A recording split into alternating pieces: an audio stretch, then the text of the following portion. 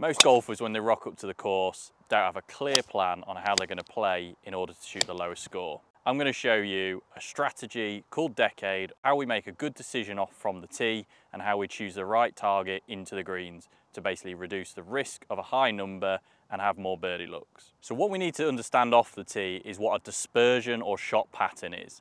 If we take this driver, for example, and we imagine from side to side, we've got 60-yard window. The center, we've got 30 yards each side. What that means is if I hit driver around about 280, I'm going to hit into a window of 60 yards on the fly. When we are then making a decision, we want to make sure we've got at least 60 yards between two hazards, so at least 65 yards to give some room for maneuver. So if I've got water here and I've got a potential lost ball here, we know that hitting driver doesn't really make much sense. Whereas if I've got water here and just normal rough here where I'm not going to lose a ball, albeit the centre of the fairway still here, we would want to move that target a little bit to the right to take out this hazard. Then we can make the correct call on whether we hit driver or we move back to a shorter club that naturally will have a smaller dispersion zone based on the loft and the length of the shaft. So this first hole here at the Hodgkin course, Woodall Spa, great design. What we can see is a bunker on the right that if we go in there, we are not able to get on the green. The same, we've got an even deeper bunker on the left. We're not getting on the green, so we can almost class them as a penalty hazard. We're going to at least have to lay up, and that's going to bring in bogey or worse. It's into wind. Now the bunker on the right is 240. I can clear that bunker, meaning I can actually almost just treat this as a normal 60-yard zone. If you can't clear that bunker, in reality, we need to choose a target and a club that takes that penalty out, but also accept that the hole is probably going to play as a bogey. So we can be smart with our strategy to take out that double and triple by just choosing the correct club off the tee. So the key for me here is hitting a driver, knowing I've got the right club, I've got enough of that dispersion zone at 67 plus yards wide. I'm just going to aim in the center of my shot pattern and commit as hard as I can. Perfect.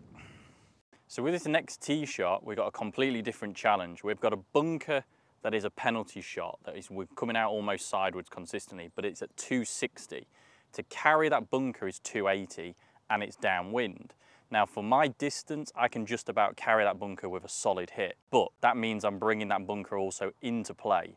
Whereas with it being downwind, I can just hit an iron down there to around about 250. Although it leaves a longer approach shot, it's actually a more reliable shot.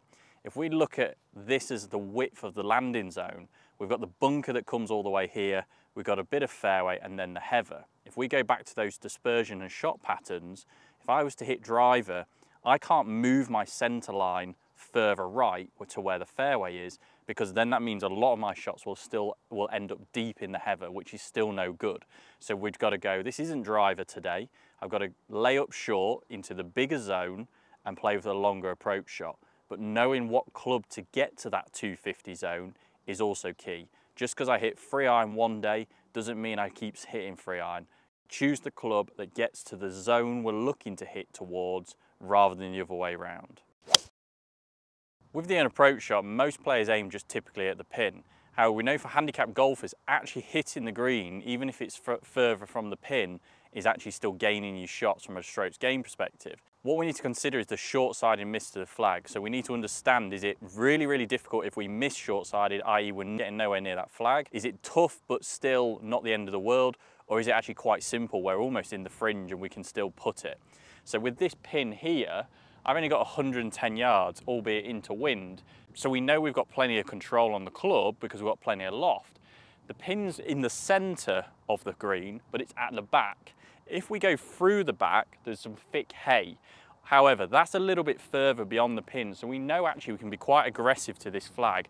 And if we go a little bit beyond it, we're only going to be in a simple bit of fringe and we can still get up and down very easily. So from here, we want to be going just straight at the flag, trying to carry it nearly all the way there.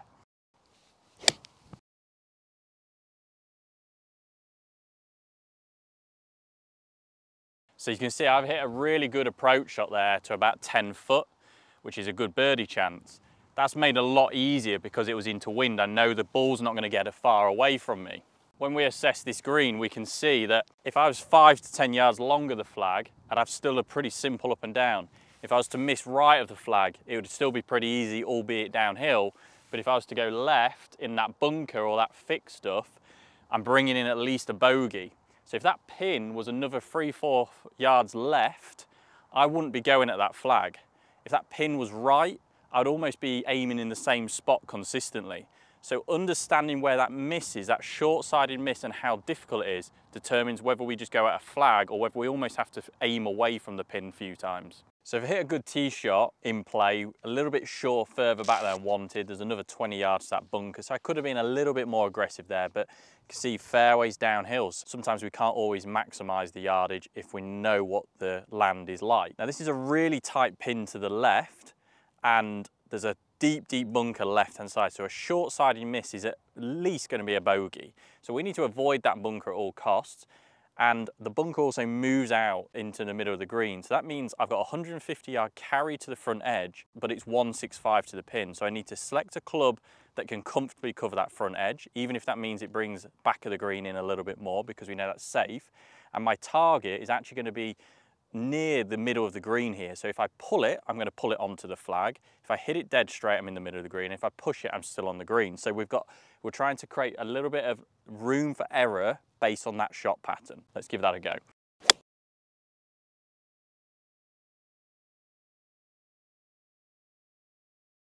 So this is the perfect example of what we're talking about here. You can see my ball's finished left of the flag. Now we talked about left of the flag being dead if we was going that short-sided miss. I've hit a really poor shot there. If I was calculating that from an A, B, C or D shot, that's a D shot for me. Because I've chosen the correct target and the correct club, a pulled shot has actually left me with a very simple up and down. At worst, I'm making 5 from here, and even on the odd occasion, there's still a good look for birdie. If I'd aimed straight at that flag, I would have been comfortably over here in the rubbish, no shot whatsoever. So choosing the correct target isn't always about necessarily hitting good shots, it's about some of your worst shots being a much better and much scoreable position. So par 3 approach shot is exactly the same as all approach shots. We are choosing the correct target based on the danger and the distance we have into the flag. This flag on this par 3 is the back right, 150 yards. Quite a tight flag, and with a bunker right of that pin, the short-sided miss is a very tricky one, but not a really hard one.